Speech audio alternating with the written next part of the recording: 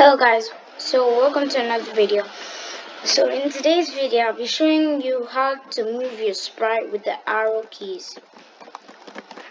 So first you're gonna go to events. So when up arrow pressed, it should change Y by 10 because Y is up. So if you do it by 10, it's gonna go up like this.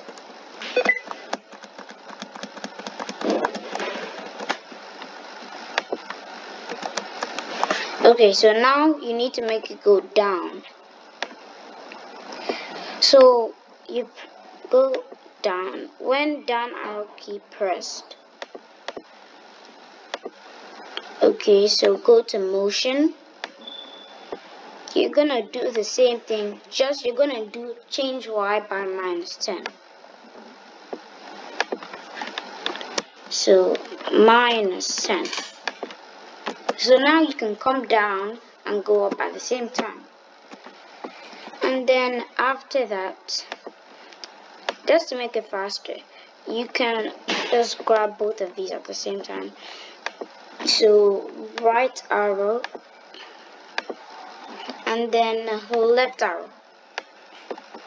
So right arrow should be change X by 10. So it's change X by 10. Change X by -10 for left arrow -10. So now we can go there. See, okay.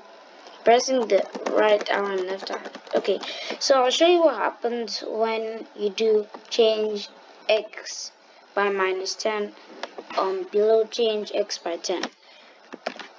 It's like going to go here and move back here. So actually, but just gonna stay in the same place.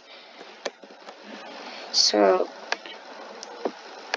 let's see what happens if you put 1 second in between that. So it does that. We do that. So 0.1 seconds. So it's gonna go there. It's gonna go forward and come back. So I'll show you how all of this works. So when the up arrow is pressed, so it changes Y by 10 and Y is up.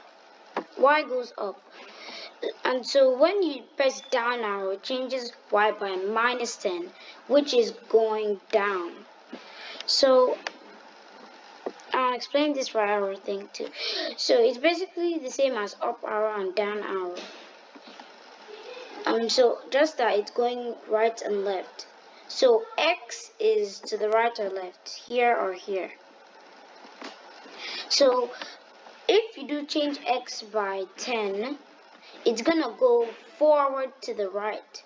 If you do change X by -10, it's gonna go to the left. So just to add more things to the code, you can say hello. Actually, you can say so this is just a little code. Join. Okay.